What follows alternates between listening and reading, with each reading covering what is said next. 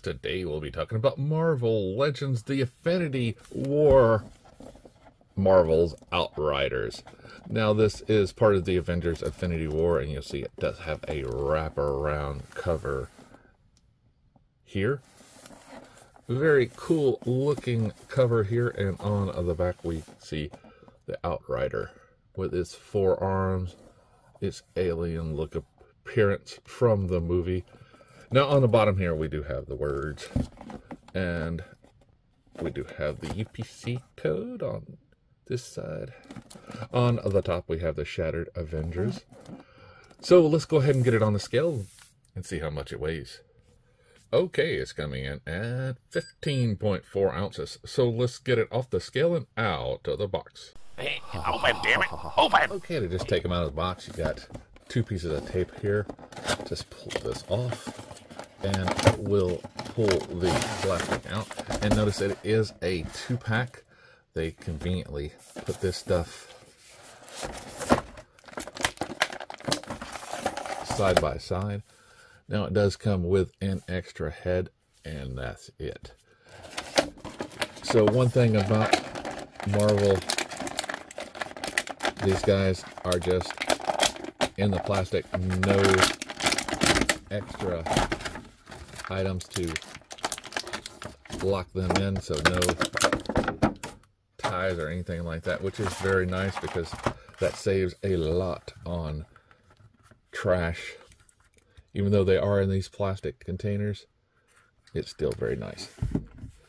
Now just simply pop this one out as well, and you can see we have the two different heads, or you can take this head and put it there to match the other one.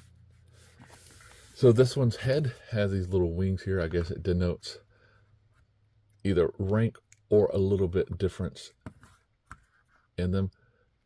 Now we have these rubber claws here for mouse on this one. This head we can see here, and it does bend, so just be wary of that. Now the head can rotate around. I'm not seeing any up and down for these guys. Each of the arms come out to a nice T pose. They can also rotate around as well. They have bicep swivels, double bends in the elbows, and peg hinge for wrists. Now he does have this upper waist articulation, chest articulation right here, and has it right here as well. Now he doesn't spin at this section. He can spin at the top though. Now legs come out to this much of a split, forward and back. Thigh rotation, double bend in the knee, and this ankle here is on a peg hinge.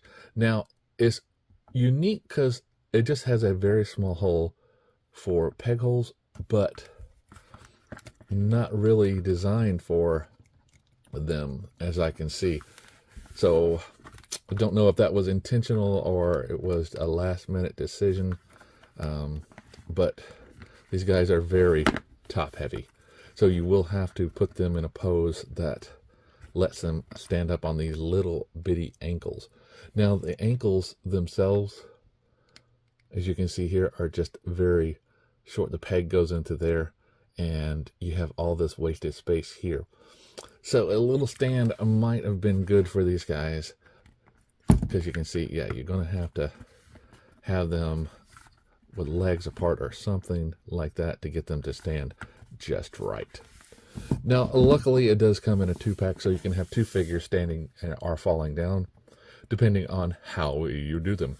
Now these guys are coming in 8 inches tall, so it's very nice that your 6.5-inch figures will look up to them to fight. So if nothing else, you have these big old guys for an army. Luckily it already comes in a 2-pack, so it's very cool. So remember, as always, to like, subscribe, and keep collecting.